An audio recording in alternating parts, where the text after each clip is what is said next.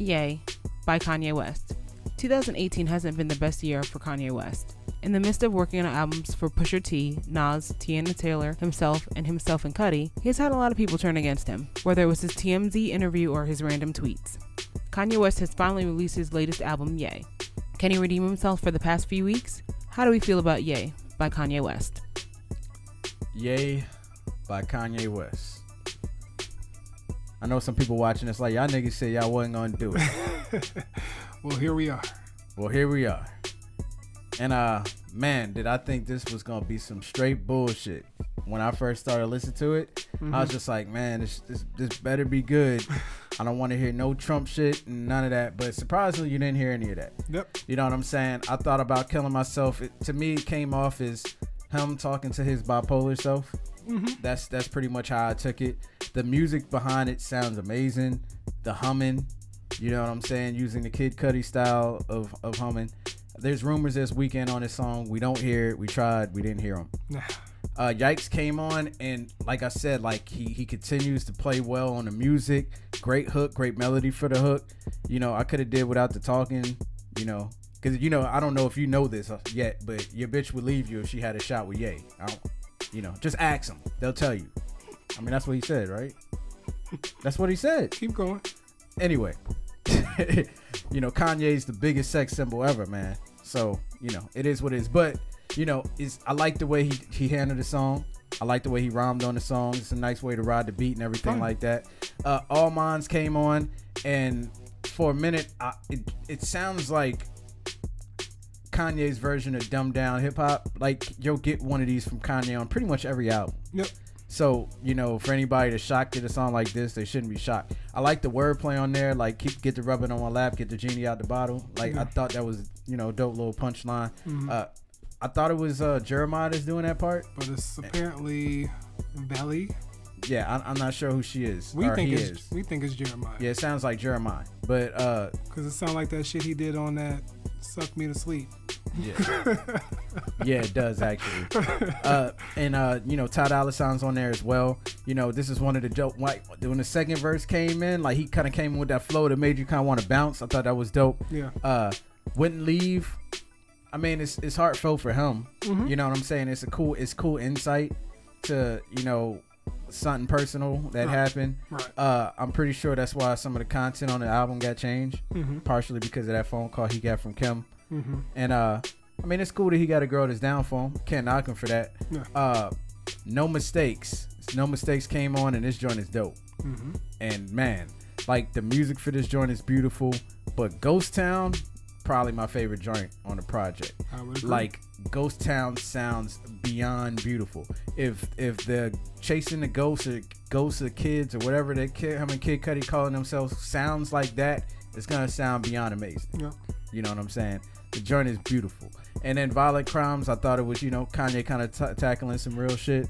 I could have did without the Nicki Minaj talking conversation at the end. It was 100% not needed. Yep. I also want to throw out the 070 Shake sounds beyond amazing on that Ghost Town. Like, that is probably my favorite part of the song. Like, it's one of those hip hop songs where it sounds like you in church and, you know, praising and shit, because like it just sounds beautiful. Yeah. You know, I'm not with all of the I've been trying everything I could to get you to care about me. You shouldn't be trying to impress everybody. Like, that's something that you shouldn't do. Like, on some real life shit. Yeah. Like, fuck everybody except for the people that you fuck with. Like, stop trying to impress everybody, because it's not gonna work.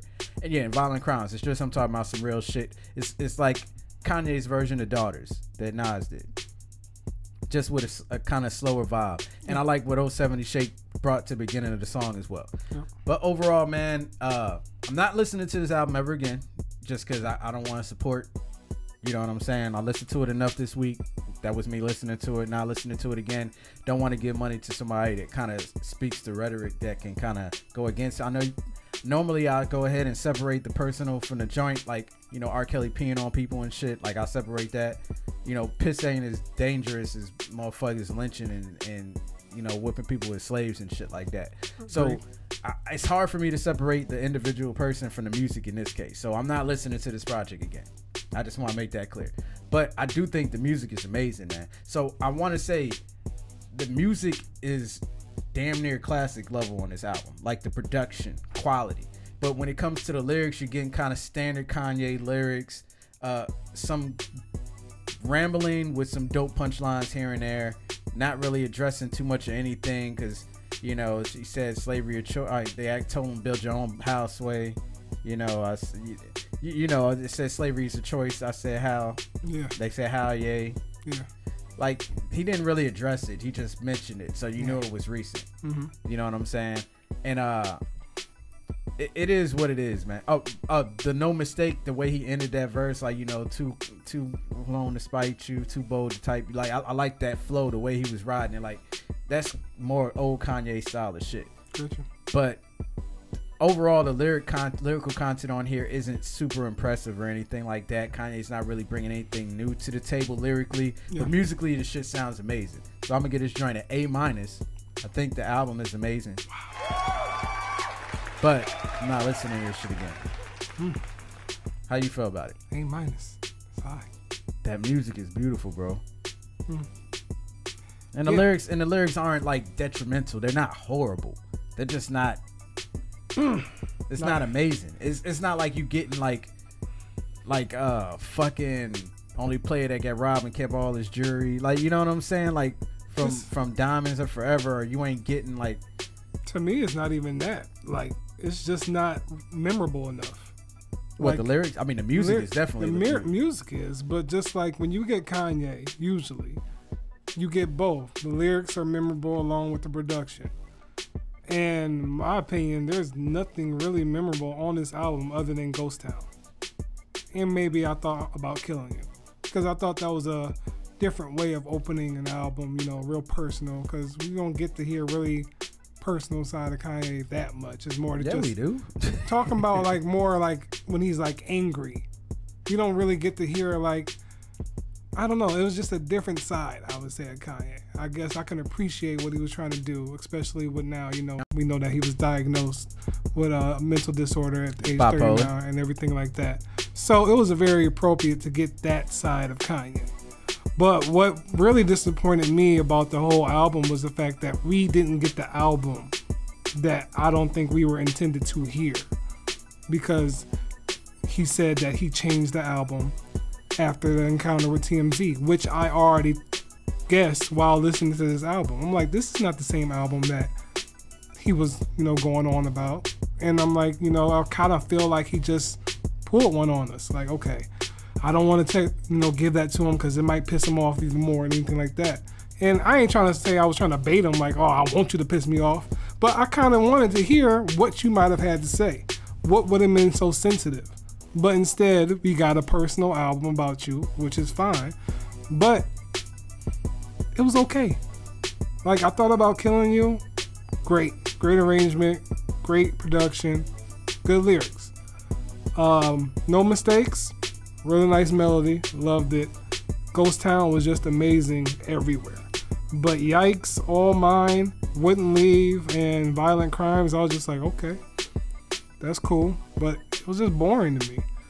It's still that classic Kanye production, but other than that, it didn't hook me as like his other projects did. So separating everything that Kanye has said or done in the past month or so, this is just okay, average music to me. I give it a C+. It was solid. My nigga. And it's just like, you know, taking all that away, I'm just like, if you're giving me 7 songs, okay, I get that you're doing the whole thing of completion, trying to give me something that's going to hit me right away.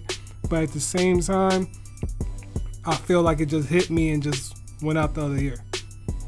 That's never been the case for me with Kanye. That's just how I feel. What do you think this production was better than Daytona? The production on this? Yeah. Yeah.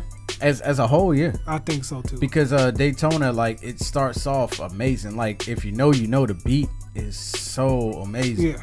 The way it transforms. I feel like we got more variety on this one than we did Daytona. Yeah, I mean, even like Wouldn't Leave, like, I just feel like he's kind of like, it's missed thoughts. He's misfiring thoughts, and he doesn't really complete the thoughts in the song. Agree. You know what I'm saying? The music sounds beautiful though. The way that he's using Charlie Wilson and Ty Dolla $ign, like, it sounds great. And I think another part of my frustration is I can't consider this an album either. Like, I know he's doing the 7-track thing, but this just feels like an EP to me. I feel like I just listened to an EP. Like, okay, this is just I hear you. Just because sample. like I listened to it like 2 times on the ride to work. Yeah. And I mean, it's not even just about that. It's just like feels like a project getting you ready for another project. So I don't know if this is the intention or is this just another, like, you know, he threw a whole party in Wyoming for these 7 tracks. And it's just like, how long is that runtime of the album? 23 minutes and 41 seconds. I mean, it's better than Pablo. Yeah, I can agree with you. Because He had a lot of throwaways on that. Pablo got 7 good songs on it. Nah. So that's definitely Kanye's worst album. Yeah. No, hold on. Might be Yeezus. I don't know. It might be It's Yeezus. close. It's close. It's close. Nah, Yeezus got some joints on there. So one more thing. Where does Kanye go from here, in your opinion?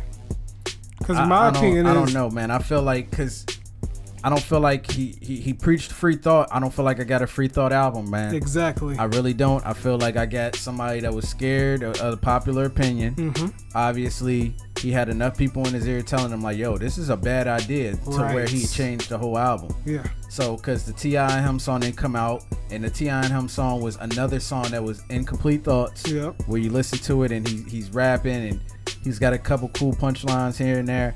Like, I just want him to complete his thoughts. Yeah. Like, No Mistakes, Ghost Town, and like even Yikes. I feel like they were complete. Like, he didn't have to think too hard about what he was trying to say. He actually got out what he was trying to say. In All Minds as well. Okay. It's just wouldn't leave. It's like, I felt like he just wanted to say something to Kim in the song.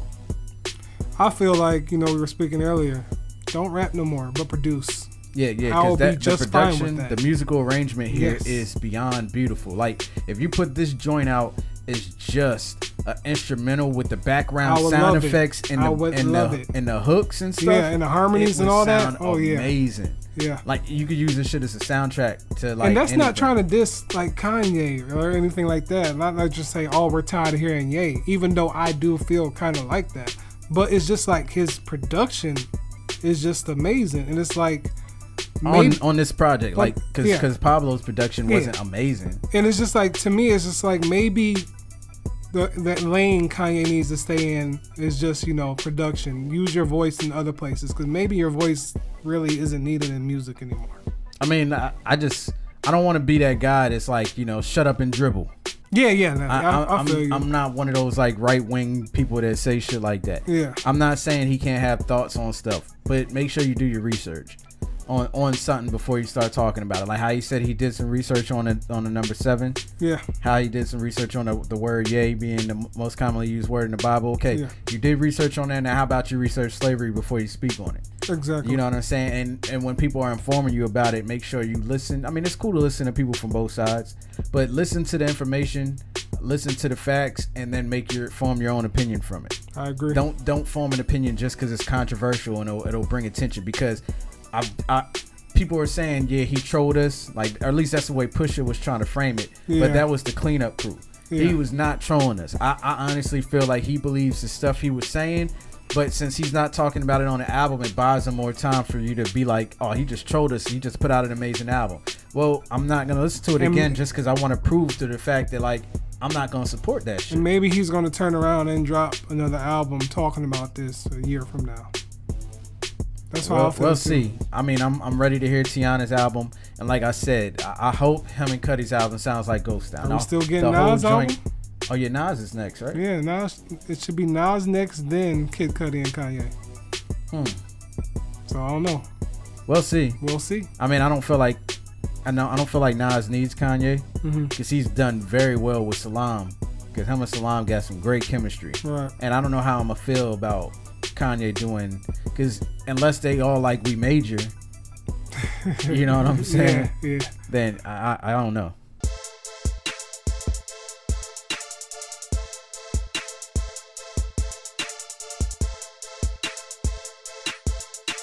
Yo, you looking for TV reviews, music reviews, movie reviews? Then check out the only reviews that matter, man. Yeah, just hit that subscribe button. Make sure you hit the notifications and stay tuned.